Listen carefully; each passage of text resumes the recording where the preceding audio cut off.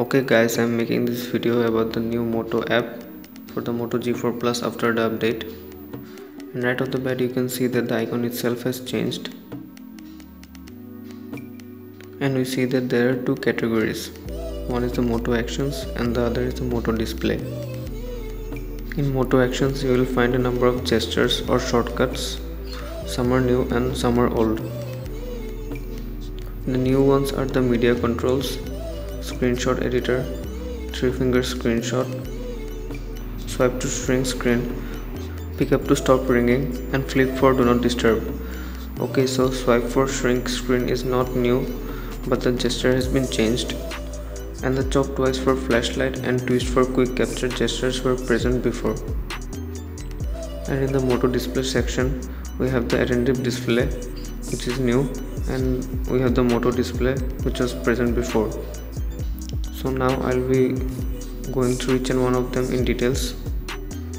So the media control is basically where you press and hold your volume up and down keys to go to the next and previous tracks when you are listening to music from your playlist.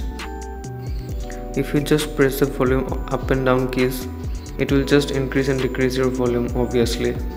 Now I'll be talking about the 3-finger screenshot, where you have to touch and hold with 3 fingers on the screen simultaneously to take a screenshot.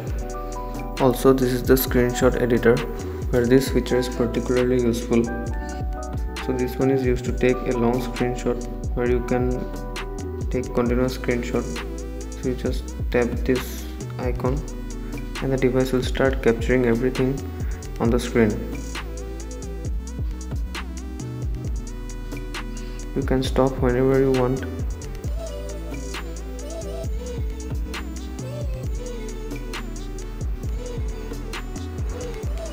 So basically you can take a long screenshot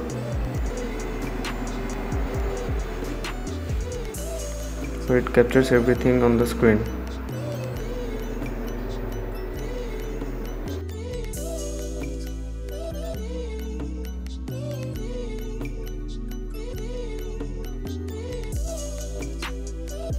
Then there is a chop twice for flashlight, where you have to do this action to switch on the flash.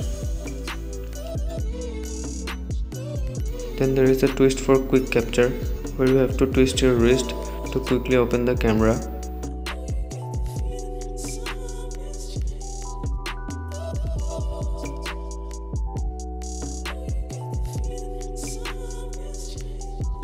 Then there is a swipe to shrink screen, where the gesture has been changed after the update.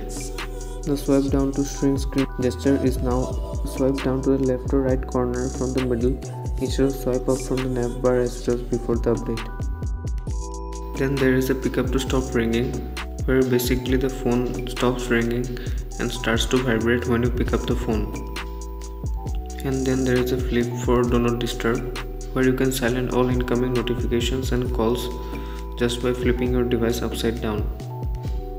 Now coming to Moto display, there are two features, one of which is new, and that is the attentive display, which basically prevents the display from turning off when you are looking at it. So after the screen timeout is over, if the device finds that you are looking at the screen, it will prevent the display from turning off, which is a really useful feature if you are reading. And then there is a Moto display, which has been there before the update, which shows a glimpse of the time and all the notifications you have for a moment when you pick up the device. Do let me know in the comment section below which are the ones you use and which are the ones you keep it off. And do leave a like on this video if you guys like the video, and do subscribe to my channel for more tech videos.